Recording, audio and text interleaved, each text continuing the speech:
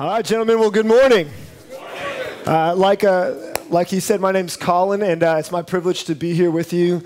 I do serve as the lead pastor of the Vista community. We're a family of neighborhood churches here in the city of Orlando, predominantly in the Vista Lakes and Lake Nona area, where there's a lot of really good golf, and so I'm thankful God called me there. Glad to be with you all. I am married to my high school sweetheart, Stacy. We have 3 children. Our 4th is on the way, coming here in June. Somebody recently asked me, hey, what's it going to be like to have 4 kids? And I call on the words of a famous comedian who says, having 4 kids is like this. It's like drowning, and then somebody throws you a baby. That's what it's like having 4 kids. And so I'm excited about that transition and what it's going to be like for our family as we step into that time and place. But I'm going to just kind of be frank and honest with you here. I'm 28 years old, and so I don't have a lot of great wisdom, any sage expert advice to give us this morning. But what I do have is God's word. What I do have is his anointing, and what I do have is his Holy Spirit. And so we're going to lean on those things today to allow God to speak to us. Amen? All right, so with that in mind, let's go ahead and pray, and you can turn your Bibles to Daniel chapter 5. Heavenly Father, we thank you that because of your grace, we stand here today. It is only by your grace alone, and because what Christ has done on our behalf, that God, we have the opportunity to sit here today and learn from your word. And so, Father, we pray that you would glorify yourself in this time, that your Spirit would move in power and give us eyes to see what we need to see. We love you and we thank you. In the precious, matchless name of Jesus and Jesus alone, we pray.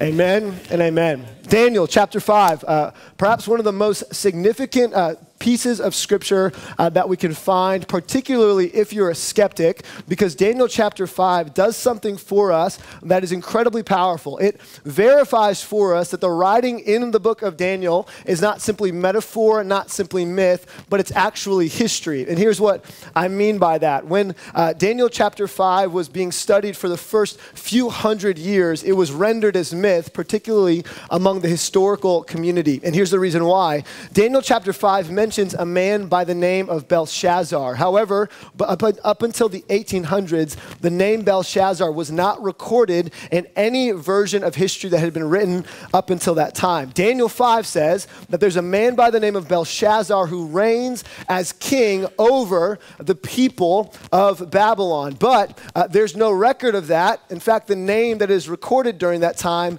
is the name Nabonidus. And so for hundreds of years, up until the 1800s, historians would use this fact to serve as a discrepancy that would point to the fact that the story of Daniel simply didn't happen, that there's no truth to it. It's simply metaphor, simply myth, nothing that we can actually bank our energy or time on. However, in 1853, a British archaeologist by the name of John George Taylor discovered some things as he was working an archaeological dig in what we consider today to be modern-day Iraq. And while he was there, he found some tokens, and he found some information that actually verified that Belshazzar was indeed the king the day that Babylon fell. Now, let me unpack what this means. During the days of Belshazzar, what had happened in the Babylonian Empire is it was beginning to have its poor, terrible, and slow decline. Of course, Nebuchadnezzar had been the great king, the great conqueror for many a year during the days of Babylon. And this story takes place about 40 years after Daniel chapter 4, where we find that Nebuchadnezzar has actually had what we would call his come to Jesus moment. He's experienced a great degree of humiliation. God has put him in his place. And Nebuchadnezzar in chapter 4 speaks out at the end of that text that he has experienced the power of the God that we call our Heavenly Father, the one who we believe is true, that no longer is this God the God of Daniel, but this is now Nebuchadnezzar's God. He has had an experience with the God of the universe. So about 40 years has transpired since that time, about 23 years since the death of Nebuchadnezzar, and they've gone through 4 kings in 20 years. Now, this is not a democracy. This is not the United States of America. This is an empire that's built off of the strong leadership of one man. So 4 leaders over a 20-year span begins to create a situation in a scenario in which Babylon is beginning to lose its power and its influence in the regions in which they lead, to the point where, in fact, they are beginning to lose battles all across what they've owned owned for decades and decades and decades. There's a new empire that's raising up. Perhaps you've heard of it, the Persian Empire, led by a man by the name of Darius the Great. The Persian Empire will eventually dwarf the Babylonian Empire and change the face of our history as we know it. So what we find in Daniel chapter 5 is this beginning to happen. Belshazzar is indeed the king of Babylon on the day that it falls because his father, or what some historians believe his grandfather, Nabonidus, has taken a last-ditch effort to begin to wage war just outside the walls of the city of Babylon in some hope to protect the little bit of power that they have left. So Nabonidus has left the city gates. He's left the city of Babylon. He's leading the war against Darius the Great. But the issue is at play. They continue to lose battles. Now, you've got to understand something. Belshazzar doesn't know that his father Nabonidus is losing all of these battles. There's no Fox News ticker. There's no CNN information for him. There's no text message that's getting back. And so what he doesn't know is that on this particular night that we see recorded in Daniel 5, sitting outside the city gates, just a few miles away, is the Persian Empire led by Darius the Great, and the end is coming. But Belshazzar doesn't know that. And Belshazzar is convinced that whatever happens outside of those gates will never happen inside of his city because his city was built to last. His city was built to withstand siege for year after year after year after year. And here's what I mean by that. The city was surrounded by walls that were over 300, some places 500 feet tall. The thickness of these walls was 87 feet wide. So chew on that just for a minute. 87 foot wide walls built out of brick and stone that are hundreds of feet up into the air. Historians, particularly historian Herodotus, tells us that you could turn a 4-horse chariot in a full circle on the top of these walls. I don't know if you know this, but a basketball court is 90 feet long. So you could have a full court basketball game and the width of these walls. So they're hundreds of feet tall, almost 100 feet wide. These things are impenetrable. Now, you might be thinking, well, what about crops? What if the Persian Empire was to simply sit outside of those gates and wait for the people inside to starve? Well, Babylon had this great gift called the Euphrates River. And the Euphrates River flowed right through the city of Babylon. And they had learned how to create irrigation. They have learned how to take access of this water to make sure that they would be able to plant and have enough crops to last them a lifetime. They needed nothing outside of the walls of Babylon in order to survive. Everything they needed was within the gates of their great city. And so Belshazzar, a 36-year-old, by the way, like any typical 36-year-old, is convinced that there's nothing that could possibly go wrong for him. His father or his grandfather is out at war. He is the leader of the greatest city during that time and period. And it really doesn't matter what happens out there because he's built an incredibly big wall to protect himself and the people he knows from anything that could possibly cause pain to them on the inside. Intrigued? What Belshazzar doesn't know, as we open up Daniel chapter 5, as at the end of this story, his life is going to be taken from him and his city is going to come to ruin. But he doesn't know that. So if you've got your Bible, turn to Daniel chapter 5, verse 1, and we're going to begin to simply read to see what happens. Here's what we find in verse 1. King Belshazzar gave a great banquet for 1,000 of his nobles. So here's what we know about Belshazzar. As the war is going on out there, he's decided to have a good time in here. Belshazzar is throwing a big party. He has nothing to be afraid of, nothing to be scared of. Today is a day to celebrate the opulence and power of this great city, Babylon, and the fact that he is in control.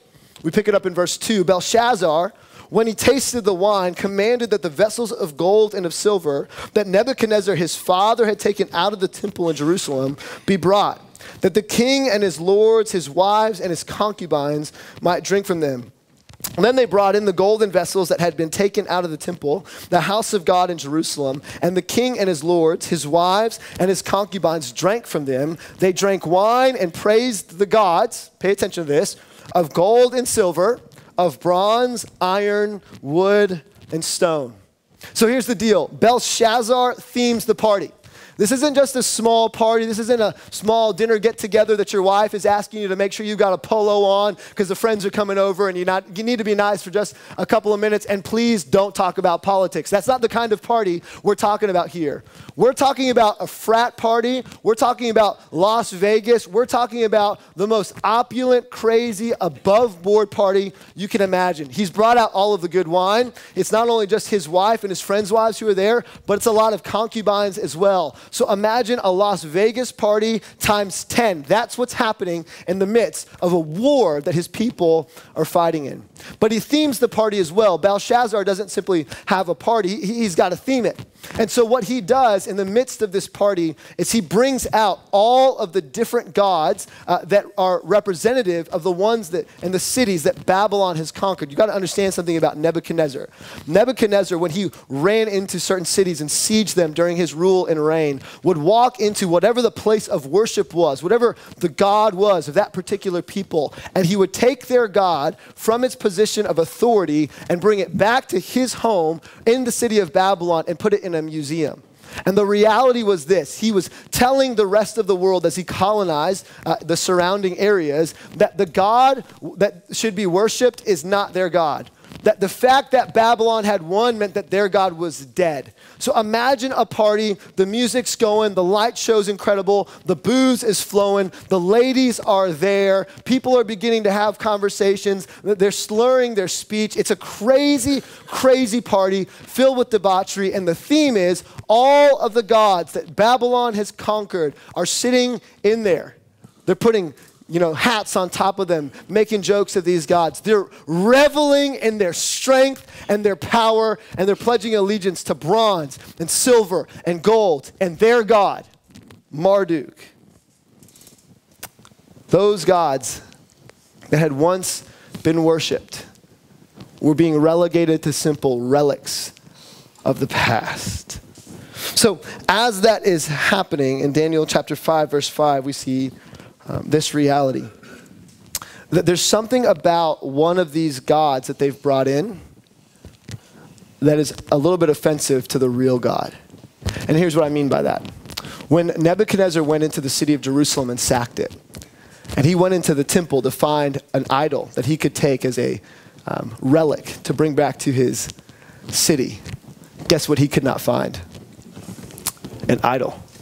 Because we don't worship a God made of stone or bronze or brick or clay. We worship an infinite God who is invisible and powerful and almighty. And so what he has to do instead is simply take the golden goblets, the chalices, the other things that are around, to use those as a means of remembering and recording what he had done. And so here's what happens. There's no God, there's no idol to make fun of. But Belshazzar fills those sacred goblets and those sacred chalices with the wine of his party. He treats the things of the Almighty God like they're simply tools to be used at a kegger or a tailgate or a frat party. And God will not stand for this. And so in Daniel chapter 5, verse 5, we see the story unfold. Daniel 5:5 says, immediately the fingers of a human hand appeared and wrote on the plaster of the wall of the king's palace opposite the lampstand. And the king saw the hand as it wrote. Then the king's color changed and his thoughts alarmed him. His limbs gave way and his knees knocked together. Some translations say that he actually had a bowel movement out of fear of what he has seen. You ever heard that phrase, holy? You've heard that before? He had that moment right there.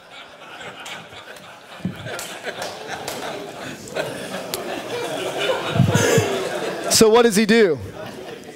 The king called to the enchanters, the Chaldeans and the astrologers. The king declared to these wise men of Babylon, whoever reads this writing and shows me its interpretation shall be clothed with purple and have a chain of gold around his neck and shall be the third ruler in the kingdom. Why the third ruler? Because the first ruler is his daddy Nabonidus. The second ruler is Belshazzar. So he's not giving up his position of power, but he's willing to give you the third seat at the table. He's willing to give you a purple cloth, meaning wealth and success, a gold chain, a sign of value and significance. And so he turns to the astrologers. He turns to Oprah and to Deepak Chopra and says, would you please explain to me what is happening up on this wall?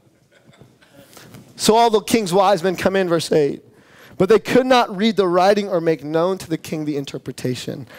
Then King Belshazzar was greatly alarmed. Would you be greatly alarmed if a human hand showed up and started writing on your living room wall? And his color changed, and his lords were perplexed. Hear me. The music stops at this party. The lights come on. The buzz is killed. And everyone's looking at Belshazzar. It's as if you could hear a pin drop in the room. People might still be slumped over from the amount of alcohol that they've consumed, but all of a sudden, everyone's a little bit worried. Everyone's wondering, wow, were the drugs that we just take bad drugs? Like, are we having a hallucination? Why are we seeing what we're seeing on the wall? And of course, like anything, they look to their leader, Belshazzar. Belshazzar, what is going on? Is this a spectacle that you wanted to put on for us? Is this a cool show? Is this a part of the party? Like, will you explain to us what's going on right now? Verse 10. Then the queen, because of the words of the king and his lords, came into. It's important to know that she was sober. She wasn't at the party. Most likely, this was Belshazzar's mother. Most likely, historians believe and scholars believe that this may have been Nebuchadnezzar's wife. She had seen Nebuchadnezzar's life change because he had met the God of the universe. She had seen the prideful, arrogant King Nebuchadnezzar fall flat on his face before a God who is in control of everyone who is in control. And she walks into her son's party, her grandson's party, in the banqueting hall. And this is what the queen declares. O king, live forever. Let not your thoughts alarm you or your color change. There is a man in your kingdom in whom is the spirit of the holy gods.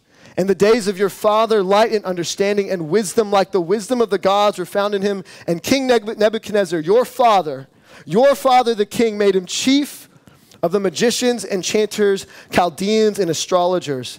Because an excellent spirit, knowledge and understanding to interpret dreams, explain riddles, and solve problems were found in this Daniel. Not his Babylonian name, his Jewish name, Daniel, whom the king named Belteshazzar.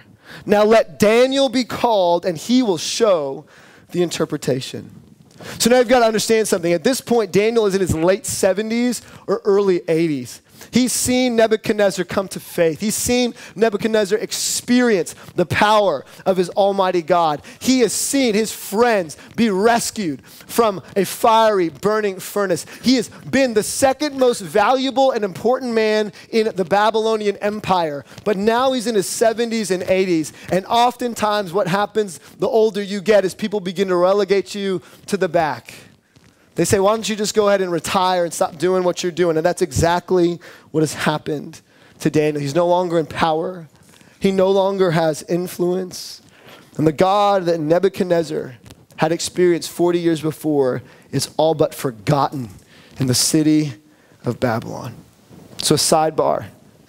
If you're older and feel forgotten, pay special attention to what happens when this 70 or 80-year-old man walks back in to the city, back into the banquet hall, back into the place where he had been a leader for years, and watch what happens.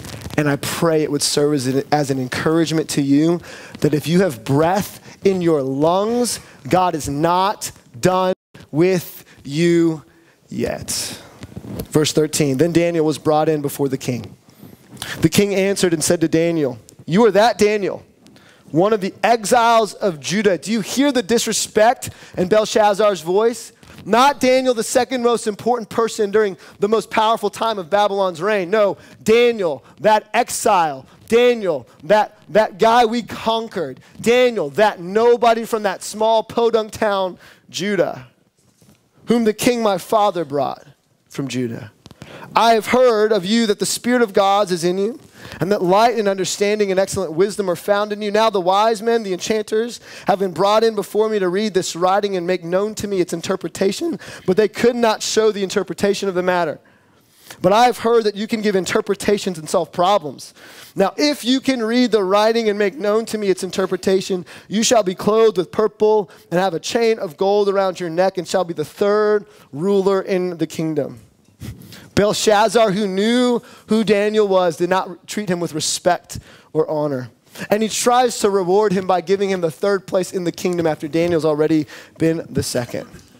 So like Michael Jordan, coming back out of retirement, needing to set the NBA straight to remind them of who the greatest player of all time is, Daniel comes back out of retirement here in verse 17, and this is what he says.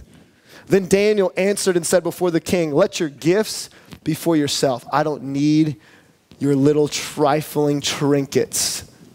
I don't need them. And give your rewards to another. Nevertheless, I will read the writing to the king and make known to him the interpretation. Verse 18, O king, the Most High God gave Nebuchadnezzar, your father, kingship and greatness and glory and majesty. My God gave your father everything that he has. Don't forget Belshazzar, who's in control. God is in control of who is in control. And because of the greatness that he gave in verse 19, all peoples, nations, and languages trembled and feared before him. Whom he would he killed, and whom he would he kept alive, whom he would he raised up, and whom he would he humbled.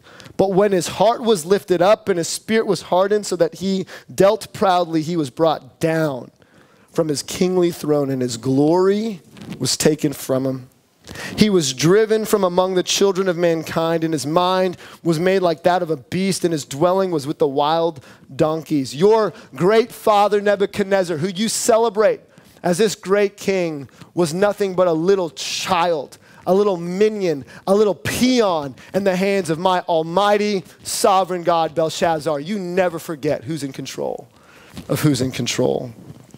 He was fed grass like an ox, and his body was wet with the dew of heaven until he knew that the Most High God, my God, Yahweh, the Most High God, rules the kingdom of mankind and sets over it whom he will. Would you repeat this after me? Would you say the Most High God rules the kingdom of mankind and sets over it whom he will? God is in control of who is in control. Verse 22, and you, his son Belshazzar, have not humbled your heart, though you knew this, but you have lifted up yourself against the Lord of heaven. Belshazzar, you knew better. You knew these stories, and you chose not to repent. And the vessels of his house have been brought in before you, and you and your lords, your wives, and your concubines have drunk wine from the holy vessels of our God. And you have praised the gods of silver and gold, of bronze, iron, wood, and stone, which do not see or hear or know, but the God in whose hand is your very breath, Belshazzar, and whose are all your ways, you have not honored. Here's what Daniel tells Belshazzar. You knew better, Belshazzar. You chose dishonor. You turned to idols. And today is your last. Then from his presence the hand was set, and the writing was inscribed, and this is the writing that was inscribed, many, many tekel upharsin. This is the interpretation of the matter. Here's what's on that wall. Many.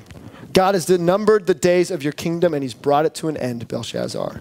In other words, men in this room, your days are numbered. Tekel, you have been weighed in the balances and found wanting. Meaning you are going to be held accountable for your decisions. Your days are numbered and your decisions matter. Perez, Upharsin. Your kingdom is divided and given to the Medes and the Persians. All that stuff that you're celebrating, Belshazzar, all that wealth that you think is yours, that you didn't even accumulate, boy, you haven't even fought a war in your whole life. All those things that you're celebrating right now, they're not yours. They're mine. And I'm going to divide them up however I want to. Your days are numbered, your decisions matter, and your stuff is temporary. Your days are numbered, your decisions matter, and your stuff is temporary. So as all of this is happening, as Daniel is having this conversation with Belshazzar, and everyone at the party is leaning in, intrigued by what it is that is happening. The silence in the room is so quiet a pin could drop. There is no one talking. Everyone is locked in. As all of this is happening, just a few miles north, what the people of Babylon did not know is that Darius the Great had found just north of the city of Babylon a place where the Euphrates River connected and flowed into the city. And he had been, for quite some time now, diverting the water of the Euphrates into another canal so that the table of water would slowly drop and drop and drop. Just enough that you wouldn't be able to notice that it was dropping. And on that night, the Persian Empire, with their heads just above water, just enough so that they could keep their breath, marched down the river of the Euphrates, underneath the walls of the city of Babylon, and under the cloak of night, the city fell. Men, we've got some big questions we've got to answer in our own lives. The walls you've built that you think are comfort and security can come crashing down at any moment. The things that you think have made you who you are not your identity. If you are rooted or founded in anything other than Christ and Christ alone, it's only a matter of days until the little kingdom you've built will fall. Belshazzar worshiped his accomplishment. Belshazzar worshiped his position. Belshazzar worshiped his power. And in the end, Belshazzar is a footnote. A footnote. In many ways, a forgotten footnote in the story of our great God. Would you pray with me? Father, I ask that as we move into a discussion today, that we would take this historical event and allow it to disciple us through the power of your Spirit. That God, in the midst of our conversations, in our dialogue, we would realize that we are more like Belshazzar in the story than we would care to admit. That our 401ks and our retirement plans and our paid off homes and our education and what we think we've built with our lives can quickly become idols, can quickly become the walls we build around ourselves to think that we're insulated and protected. But ultimately, God, you are in control of who is in control. God, our days are numbered, so it matters what we do with them. Our decisions matter. So what we decide to do today absolutely matters. And Father, our stuff is temporary. It will be divided up among who you determine it ought to go to.